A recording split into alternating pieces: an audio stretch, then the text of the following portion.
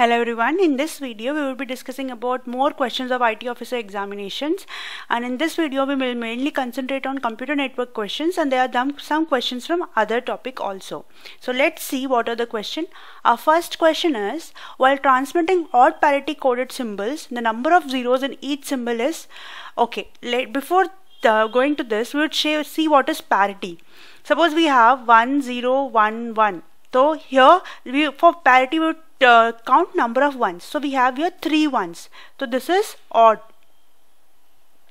Okay. If we have 1 0 1 1 1, so we would write it as even, because here number of ones is even. So for both the cases we are calculating number of ones. Okay. We are not bothered about not zeros. Okay. So number of zeros doesn't matter. So the answer would be D, unknown. That is, while transmitting odd parity coded symbols, the number of zeros in each symbol is unknown. Okay, because for calculating parity coded symbols, we generally use number of ones. So number of zero doesn't matter. Okay, so it is D, unknown. Next, go to the next. For dialog control and token management are the responsibilities of which layer? Okay, it is the responsibility of a session layer. Okay, session layer is responsible for dialog control and token management. I'll make a video for all the OSA layers responsibilities. Okay, so you can go through it. Okay, it is a session layer. Next, communication circuits that transmit data in both direction at the same time. Okay, so we have two systems. Okay, in a communication network or a communication circuit, and they are transmitting data in both direction at the same time. So this is known as full duplex mode. At the same time as full duplex. Okay, one at a time. If it is like same time is full duplex. Okay, one at a time is one at a time, but both direction. One at a time, but both direction. Is half duplex. Okay, I have made a video for this in the computer network basics section, so you can see it. Okay, so next mode the answer is full duplex. Okay, the both direction at the same time is full duplex. Let's go to another. Which of the following communication are best suited for interactive processing application? Okay, it is obviously full duplex, because what is interactive applications? Interactive application, there should be some interaction between nodes. Okay, interaction means if there is node 1, there is node 2, they'll able to communicate simultaneously. So this type of communication is possible only with full duplex lines. So answer would be full duplex. Okay, so this is possible with full duplex lines only. The answer is full duplex. Okay, next move to the next question. The special type of gateway, here we are talking about gateway. Okay, that can keep external users from accessing resources on LAN. LAN users access the external info is called LAN. Okay, suppose it is a gateway. Okay, it keep external users from accessing resources on LAN. So it is a gateway between the external users and external LAN users access the external info. So there is some server. If someone over here want to access this, so this can block or this can allow some of the packets. So this can be done by a gateway only. Okay, gateway can do that. Okay, so in the case of repeater, no, repeater would not. It just repeat what it is sent to it. Okay, and encryption is not, because encryption is not a device or it is not a part of gateway.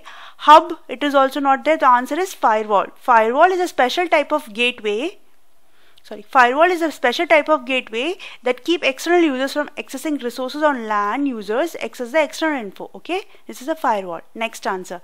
The interactive transmission of data within a time sharing system may be best used to. See here, the important word is time sharing. So it is not simultaneous. It is one after the another. That is, A and B are communicating. A is communicating with B and B is communicating with A. It is interactive. Okay, the main word here is time sharing. Time sharing means the communication by A and communication by B is shared but by time sharing, but interactive but by time sharing. Okay, so the answer would be half duplex. That is, while A is communicating, B would not do anything, while B is communicating, A would not do anything. That is time sharing. Okay, so in this case the main word is time sharing. So we had marked half duplex. Let's see another. It is a question from DBMS only. So let's see, the UML designation for a public class member is, it is a plus sign. So I'll tell you, in UML the plus sign is used for public, okay, the minus sign is used for private, and the hash is used for protected members of a class. Okay, it can be a method, it can be an attribute. These can be methods or attributes. Okay, this is a symbol. So our answer is, for public it is plus. Okay, next, what type of join is needed when you wish to include rows that do not have matching values? Say for equijoin also there must be the condition, matching condition is there. Equijoin contains a condition with equal to sign. It has some condition. Okay, we have equal to sign in that. Indefinite join is not the answer. Intermediate join is not that. The natural join also there must be some common attributes. Common attributes should be there for natural join also. So answer is outer join. In outer join what we do is the attribute for which the values are attributes for which matching values are not there. Attributes not matching are filled with null,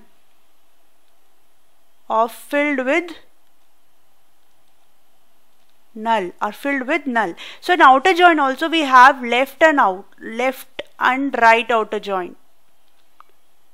Okay, in left outer join the values from the left, suppose we are joining R1 and R2 by an outer join. Okay, this is outer join. If it is a left outer join, okay, so R2, if it is left outer join, so the all the tuples of R2 would be there. Left is all tuples of R1 would be there. Okay, for left. For right, all tuples of R2 would be there.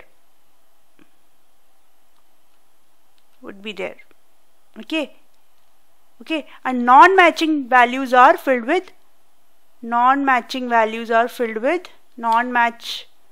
values are null.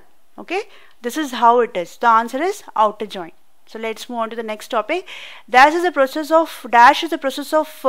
whereby media files such as videos start playing as they are downloading. It is very easy, you might all be knowing, that is streaming. Streaming is it start playing as they are downloading. Suppose if it is, even if 20% is downloaded, it starts playing. Okay, no need to download full. If only 1% is downloaded, it starts playing. That is streaming. So answer is A, that is streaming. When you visit website, spywares may be substantially download, and this is called, okay, when you visit a website, whenever we go a website or whenever we try to download some software which is generally free softwares, then some of the softwares that automatically downloaded, and that type of softwares are known as drive-by download. That means whenever you download something, it downloads with it. Okay, it is such as it is a supplementary sort of thing. It is drive-by download. So answer would be B. Dash maps domain name into IP address. See, it is DNS is the answer. DNS is domain name system. It is domain name system.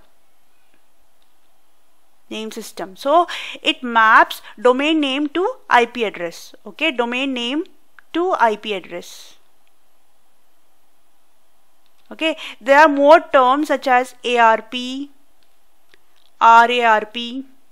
Okay, these we will see in the next videos or next slides. Okay, I'll put questions on these also. These are also very important. Okay, next. It is DNS. Which class provide larger networks? Okay, there are for these classes. Let's see, we have class A, class B, class C, class D. I'll see it with D only. For class A, all classes are made up of 4 octets, that is 32 bits IP address, 32 bit. Okay, these all are 8, 8, 8 and 8 bits. Okay, all 4. Every class we have 4 octets. Okay. Okay, for class A, the first octet is the network ID and the 24 bits, the remaining 24 bits is host ID. So the number of hosts in class A would be 2 to the power 24 minus 1, minus 2 actually, the first and the last address. Okay, and for class B it would be, and for class B 2 octets are network ID and these 2 are host ID. So it is 2 to the power 16 minus 2. For class C it would be 2 to the power 8 minus 2. So number of hosts is larger in which class? It is class A. So for larger networks we would be using class A. Okay, for larger network we would be using class A. Okay, class A we would be using for larger networks. Okay, so next, go to the next question. If a class contains pure virtual function, then it is termed as, okay, let's see what is pure virtual function. Suppose we have a class A. It is a C++ question, so I'll terminate with semicolon. Pure virtual function is a function without a function body. So I have to write it as virtual with a keyword virtual. Let the class be function be int fun. Okay, so it is a pure virtual function. Okay, when a class contains it, a function should always be written in public, so I'll write it like this only. When a class contains a pure virtual function, then this class is called an abstract class. It's called an abstract class. Okay, so in this case class A is abstract. So for this the answer would be abstract. If you want to understand the detailed explanation of pure virtual function and virtual function, I have put some video also, you can see that. So class A is abstract class. If any class, say class B, okay, if it inherits class A, if any class B inherits class A and it does not implement the pure virtual function, that is a pure virtual function, then this also becomes an abstract class. But if it implements a virtual function, then it is not an abstract class. So what is this? There is a class A, we have a class A over here. Class A is having a pure virtual function. Any class which has a pure virtual function is an abstract class. So for this question the answer would be abstract class. Okay. And if any class B which inherits class A does not implement the pure virtual function, then that the child class also become an abstract class. Okay, that is the concept. Let's see, if an abstract class is inherited by a derived class, suppose A is an abstract class, A is abstract. Okay, if A is inherited by class B, okay, then the derived class should provide definition for all pure virtual function. Yes, it should provide definitions for all pure virtual function. Derived class also become abstract if it fails to implement the pure virtual function. Yes, this is also true. Objects of the derived class cannot be created if it fails to implement pure virtual function. Okay, this is also true. What is the concept is, an object of abstract class cannot be created. Object of abstract class cannot be created. Okay, no, cannot be created. So if B inherits A, if B inherits A and does not implement